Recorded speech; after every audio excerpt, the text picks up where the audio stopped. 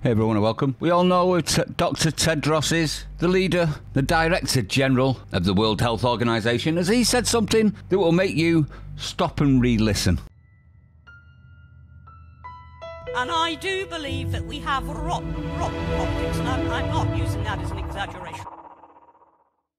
Have a listen to this, everyone. Of its benefits, especially with elderly groups, senior citizens, especially above 65 and above 60. So if it's going to be used, it's better to focus on those groups who have risk of severe disease and death, rather than, as we see, some countries are using to give boosters to kill children, which is not right. Then the equity issue comes here. Instead of boosting a child in high-income countries, it's better to vaccinate the elderly in countries who have the elders who have not been vaccinated, even the primary vaccines.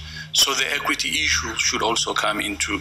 So if you missed that, let's go through it again, shall we? As we see, some countries are using to give boosters to kill children. Some countries are using the jibby-jabby to kill children. Straight from the horse's mouth. Or should I say the Tedros's mouth. The swamp donkey's mouth. Freudian slip? You tell me. Stay sane, I'll see you on the next one.